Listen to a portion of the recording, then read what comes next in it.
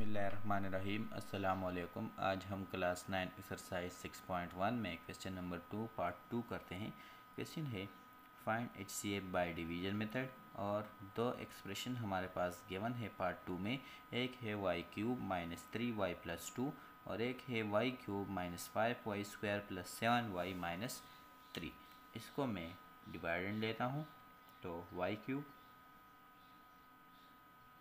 -5y² + 7y-3 divide by, और इस expression को मैं डिवाइज़र लेता हूँ y³ -3y+2। अब मैं y³ है यहाँ पर भी y³ है, इसके साथ क्या मल्टीप्लाई कर लूँ कि y³ आ जाए, तो सिंपल इसके साथ 1 ही मल्टीप्लाई कर लेंगे। तो y³ × 1 = y³ -3y × 1 इससे आता है -3y, तो इसको y के नीचे लिखेंगे। और 2 × 1 = 2 1 ज़ा 2। साइन चेंज हो जाएंगे, प्लस माइनस ये कट जाएंगे। इससे आता है -5y² और इससे आता है 10y और इससे आता है -5। इन सब में से मैं -5 कॉमन कर सकता हूँ, तो -5 इसमें कॉमन कर लेंगे, तो ये हो जाएगा y² -2 5 ज़ा 10y और माइनस कॉमन है तो प्लस हो जाएगा और 5 1 ज़ा 5।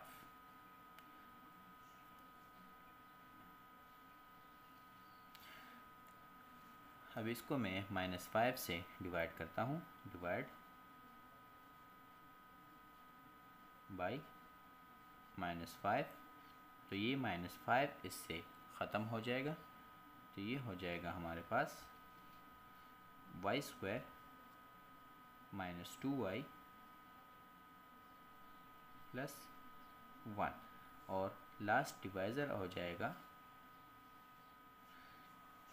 y³ -3y + 2। अब यहाँ पर y² है, यहाँ पर y³ है, y² के साथ हम क्या मल्टीप्लाई कर लें कि इससे y³ आ जाए, तो सिंपल मैं इसके साथ y मल्टीप्लाई कर लूँगा, तो y² × y = y³ और -2y × y = -2y²। इसमें y² नहीं है तो इसको मैं बाहर यहाँ पर ले आऊँगा, और 1 × y = 1y। डिवीजन है तो साइन चेंज हो जाएंगे इसके, तो प्लस माइनस माइनस और ये प्लस हो जाएगा, तो ये कट जाएंगे। इसको मैं पहले लिखूँगा तो 2y² -4y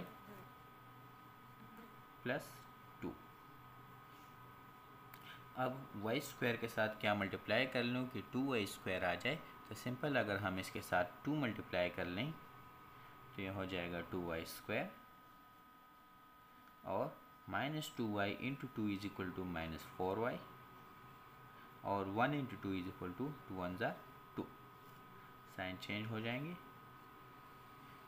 ये सारे कटते हैं, ये कट जाएगा और लास्ट डिवाइज़र है हमारे पास ये, और यही हमारा HCF हो जाएगा। तो HCF = y² -2y + 1 और यही हमारा रिक्वायर्ड आंसर हो गया।